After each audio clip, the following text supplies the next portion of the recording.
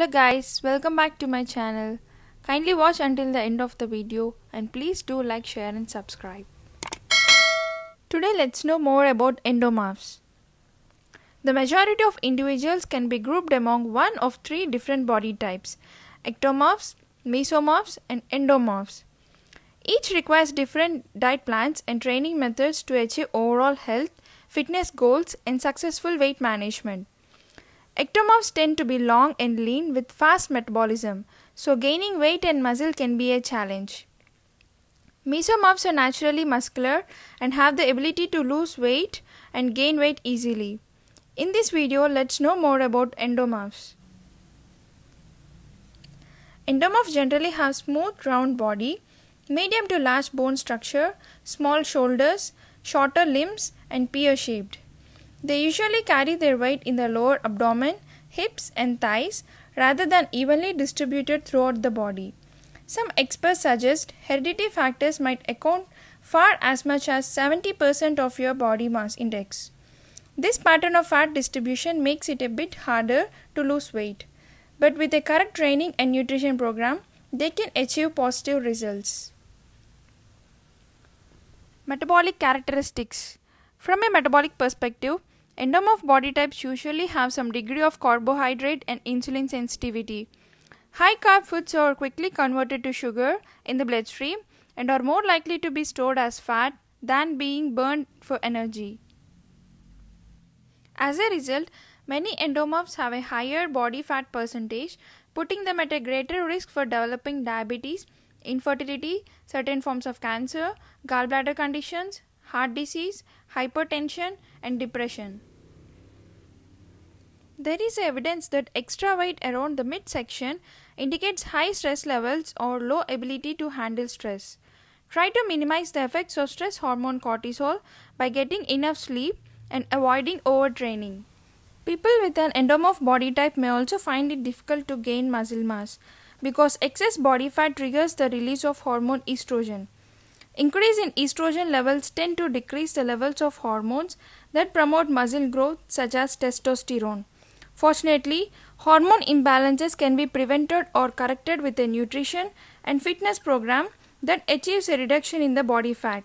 Due to those lower metabolisms, regardless of the underlying cause, and a surplus of stored body fat, nutritional solutions for the primary endomorphic individuals should focus on techniques to maximize fat loss while still supporting and even building the existing lean muscle mass. To accomplish this, a diet that is both low calorie and high in protein is ideal.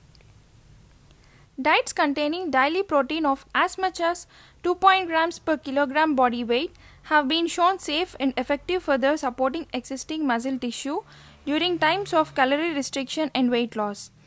A low to medium intensity cardio plan will help you to shift fat, as well as 1750 calories a day diet that's high in fiber will be helpful.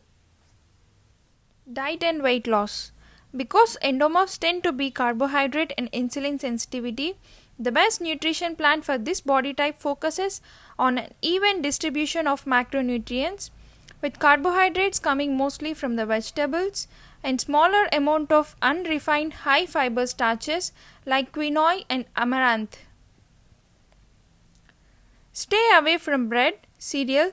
The diet focuses on defining the right mix of macronutrients rather than restricting calories. People following the diet should derive 30% of their calories from carbohydrates, 35% from proteins, and 35% from fats. They are also encouraged to focus on fiber-rich foods, healthy fats, and an avoidance of sugar and refined carbohydrates. The endomorph diet is similar to paleo without limitations on legumes, grains, and dairy.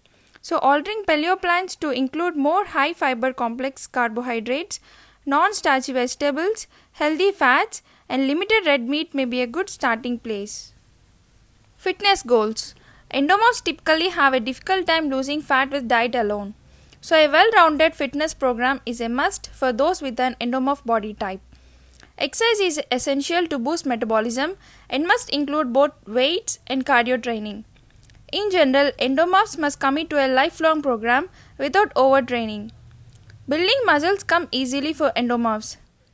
However, a slower metabolism and extra body fat makes it harder for endomorphs to stay lean. To begin, find a few different activities that can be rotated to prevent overtraining or boredom.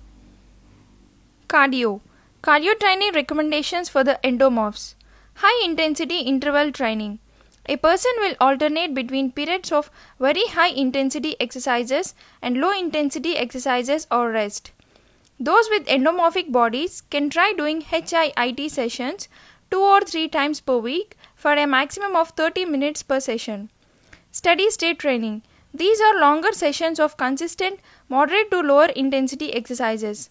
Good SST exercises include walking, jogging and swimming. People with an endomorph body type can try doing SST 2 to 3 times per week for 30 to 60 minutes per session. Foods to eat and avoid. Generally, people with endomorphic bodies might benefit from a nutrition plan that balances healthful fats, proteins, carbohydrates from fruits, vegetables and unrefined high fiber foods. Some examples of foods that are rich in protein and healthy monounsaturated and polyunsaturated fats include poultry such as chicken and turkey, most type of fish especially fatty fish, most non-tropical vegetable cooking oils especially olive oil and avocado oil. Eggs and egg whites, low-fat dairy products such as low-fat milk, yogurt and cheese, most non-tropical nuts including almonds, hazelnuts and walnuts. Some examples of carbohydrates that are fit for an endomorphic diet includes dried beans and legumes such as kidney beans, lentils and chickpeas, fruits, non-starchy vegetables such as broccoli and cauliflower, starchy vegetables such as sweet potatoes, corn and carrots, unrefined starchy vegetables such as quinoa and amaranth. Endomorphic bodies are more likely to convert excess calories into fat. For the same reason, people following an endomorph diet may also want to avoid foods that are calorie dense and nutrient poor. Some examples of foods to avoid or limit on endomorph diet includes white bread, white rice, traditional pasta and bagels, candies, chocolates and other sweets, baked cakes, soft drinks, energy drinks and sport drinks, refined cereals such as brain flakes, instant oatmeals and puffed rice. Heavily processed or fried foods, rich dairy products such as whipped cream and ice cream, red meat, alcohol and foods rich in sodium. Thank you for watching. Hope you guys like this video and see you all in next video.